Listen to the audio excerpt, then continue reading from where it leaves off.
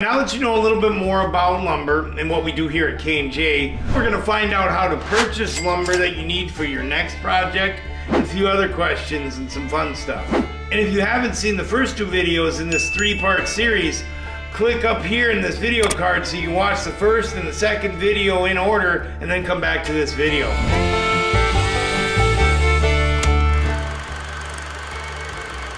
Is buying lumber at a local lumber store cheaper than big box stores?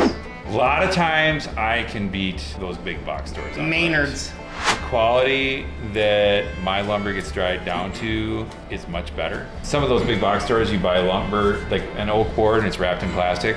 Well, as soon as you take it out of that plastic and let it sit for a day or two, it is gonna warp and twist because it was hurried along in the drying process and it really wasn't dried down all the way. I take more time to have my lumber dried so it's dried right. Yep. You know, I bring it to a couple of local kilns and both the guys who do that really know what they're doing and do a really nice job.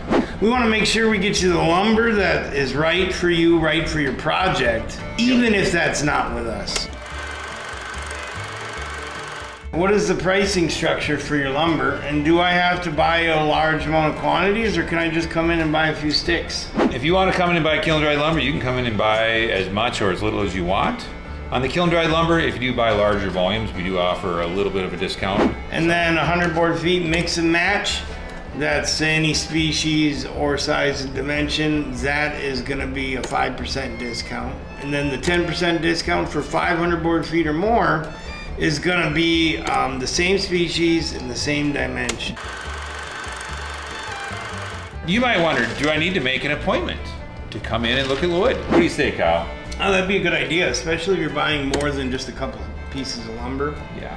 If you want something like 30 to 50 board feet or more, I have to pull it out with a forklift to get accessible to some of the lumber that's in here. The other thing is, it seems like a lot of times people show up in 2s and 3s and 4s, but all of a sudden it's just Kyle and he can't help everyone at the same time. So if you have a meeting scheduled, you know that when you get here at 11 o'clock on Tuesday, he's gonna take care of you first. If he knows you're looking for select and better cherry, he can have it out and ready instead of you having to wait around for 10 or 15 minutes while he has to wrangle a forklift. Longer than that.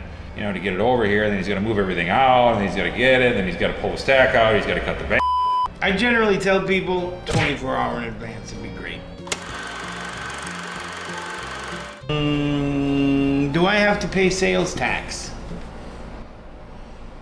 Yeah.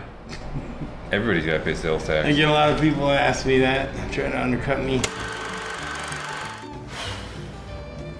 All right, now that we've answered as many questions as we can think of, if you can think of more questions, type them in the comments below. We'll get to them. We'll try to make more lumber buying guide videos. We love teaching people about sawmills and the lumber that we produce.